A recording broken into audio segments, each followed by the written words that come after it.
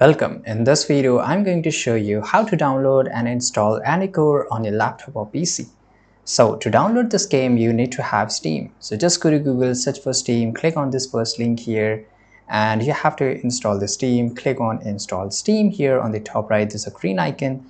You have to install the setup. Now, once it gets downloaded, open the setup of Steam. Click on the next, select the language, and select the location where you want to install the software, and click on Install. Right? And once you have done it, open the Steam. It will show in your laptop or PC. You have to log in or make an account. So once you are inside the Steam here, you will see this on the top right, this option. Now here, basically search the game which you want to install. So it's Panicore, right? So you have to search for it. Click on this first option here, and you will see all the games here. So this is a demo. This is free. Other than the free, the original game is you have to pay for it. So I will choose the normal one. I will click on add to cart, click on view my cart, right? And here I want to buy for my account. So I will select my account here, and now I will click on continue to payment.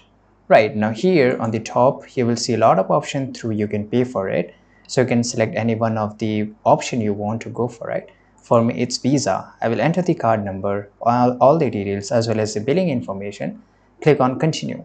So once you have purchased this game, it will show in the library section. As you can see here, all the games which I purchased, it show in my section. So here as the normal games, it will show here Panicore. You have to click on install and it will get installed in your laptop or PC. Right? I hope you found this video very useful. Make sure to like this video, subscribe.